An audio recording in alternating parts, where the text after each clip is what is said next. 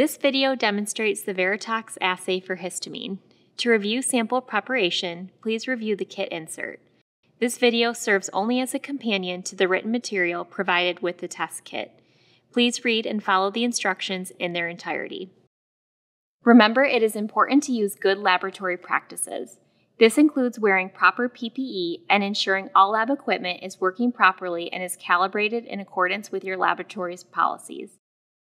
Each Veratox for histamine kit contains 48 antibody-coated microwells, 48 red-marked mixing wells, 6 yellow labeled bottles of histamine controls. Controls are for 0, 2.5, 5, 10, 20, and 50 parts per million. 1 blue label of histamine HRP conjugate solution, 1 foil pouch of sample extract diluent buffer concentrate of 10 millimolar PBS dry powder, 1 bottle of 40 milliliter wash buffer concentrate of 10 millimolar PBS tween, 1 green label bottle of K-Blue substrate solution, 1 red label bottle of Red Stop solution. Materials that are recommended but not provided are Veratox for histamine extraction kit, disposable bottles with 125 milliliter capacity, filter syringes for histamine, Wattman No. 1 filter paper, centrifuge or equivalent, sample collection tubes, 100 milliliter graduated cylinder, blender, test tube rack, 15 ml graduated tubes, a scale capable of weighing 10 to 50 grams, microwell strip reader with 650 nanometer filter, a 12-channel pipetter, 100 microliter pipetter, tips for 12-channel and 100 microliter pipetters, paper towels or equivalent absorbent material, microwell holder, timer, waterproof marker, wash bottle, 1 liter bottle with lid, 2 reagent boats for 12-channel pipetter, distilled or deionized water. A few reminders before getting started. Store the test kit at a refrigerated temperature when not in use and allow reagents to reach room temperature before testing. Do not use kit components beyond the expiration date. Also remember to never use glassware when testing for histamine. Histamine will adhere to glass and affect test results. Before starting your testing, prepare reagents. To make the sample extract diluent buffer, add the foil pouch of extract buffer to 1 liter of distilled or deionized water.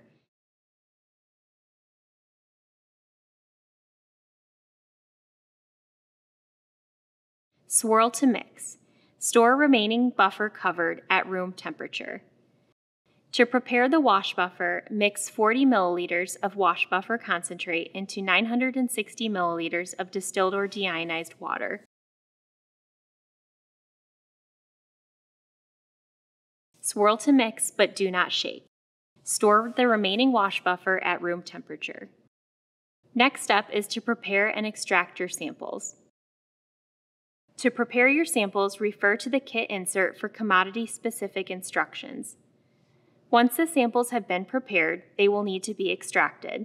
As a reminder, do not use glassware during extraction for histamine samples. For liquid and wet samples, add 10 grams of the homogeneous mixture to a clean disposable extraction bottle containing 90 milliliters of distilled or deionized water. Tightly cap and vigorously shake the bottle for 15 to 20 seconds in order to suspend the fish tissue in the water. Wait approximately 5 minutes, then shake the bottle for 15 to 20 seconds in order to resuspend the fish tissue. Wait an additional 5 minutes and again shake the bottle for 15 to 20 seconds in order to resuspend the fish tissue. Allow the tissue to settle to the bottom of the bottle for about 30 seconds. If necessary, filter the contents through folded filter paper or a histamine filter syringe into a clean container. The sample is now ready for extract dilution. As an alternative, centrifuge the sample and use the clear supernatant as the sample for extract dilution. For dry samples such as fish meal, please refer to the kit insert for extraction instructions. Please note that samples should be tested within 4 hours of extraction.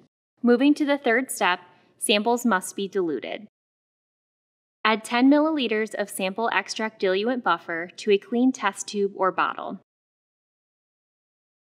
Using a clean pipette tip, add 100 microliters of the extract to the sample extract diluent buffer. Gently swirl to mix. Repeat for all samples. The sample is now ready to test. Remove one red-marked mixing well for each sample to be tested, plus 5 red-marked wells for controls, and place in the well holder. Remove an equal number of antibody-coated wells. As a note, do not run more than 24 wells per assay run. Return antibody wells that will not be used immediately to the foil pack with desiccant. Reseal the foil pack to protect the antibody.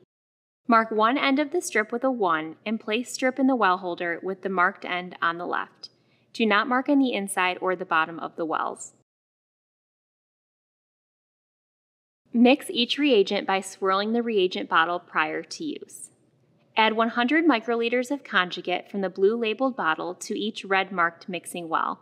Make sure to use proper pipetting techniques. The controls are supplied ready to use. Do not dilute. Use a new pipette tip for each. Transfer 100 microliters of controls and diluted samples to the red marked mixing wells. Refer to the kit insert for suggested control placement based on levels of concern.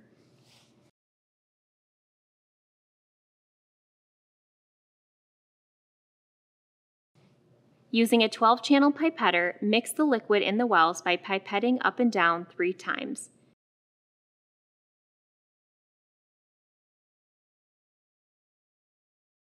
Transfer 100 microliters to the antibody-coated wells. Incubate for 10 minutes at room temperature, 18 to 30 degrees Celsius or 64 to 86 degrees Fahrenheit, mixing for the first 10 to 20 seconds by sliding the microwell holder back and forth on a flat surface without splashing reagents from the wells.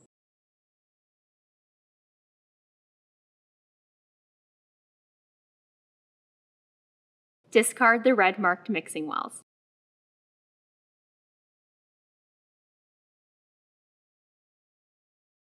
Shake out the contents of the antibody wells. Fill each antibody well with diluted wash buffer and dump them out. Repeat this step 3 times, then turn the wells upside down and tap out the remaining liquid on an absorbent towel.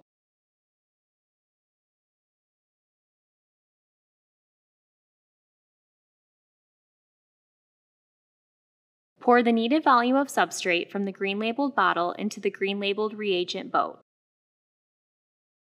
And with the new tips on the 12-channel pipetter, pipette 100 microliters of substrate into the wells.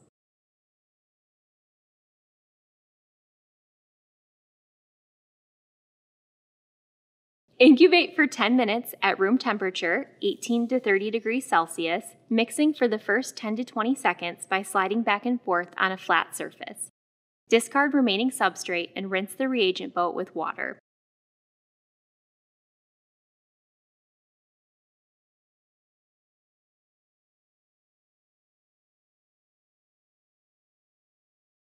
Pour red stop solution from the red labeled bottle into the red labeled reagent boat. Using the same pipette tips on the 12-channel pipetter as were used to dispense the substrate, add 100 microliters red stop to each well and mix by sliding back and forth on a flat surface. Discard the tips.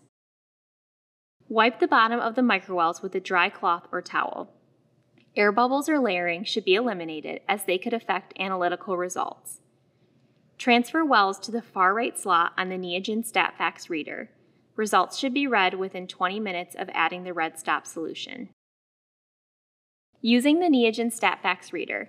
If you are not using the Neogen StatFax reader, this is pre-programmed with our assays. You will need an equivalent strip or plate reader with a 650 nanometer filter and the Neogen Veratox software. Using the 4700 reader, position the carrier to the left so strip A is in the center of the track. Use the Run Test key to access the user's test menu. The instrument will display the instrument's pre-programmed tests. Press arrow up or down to advance page to locate the correct test, or press by number and enter. Confirm the test selection. After confirming the test, There will be 3 options: accept the test, limit the number of wells, and quit. Limiting the number of wells is not required, but is helpful when running only a few wells, as the reader will read all 12 positions unless limited. Click Accept and then Start. The reader will begin reading and calculating your results. If the correlation coefficient is less than 0.98, results should be considered invalid. Samples greater than 40 parts per million must be diluted and retested. For dilution instructions, please refer to the kit insert. If you have any questions about these procedures, please contact Neogen for technical sales staff.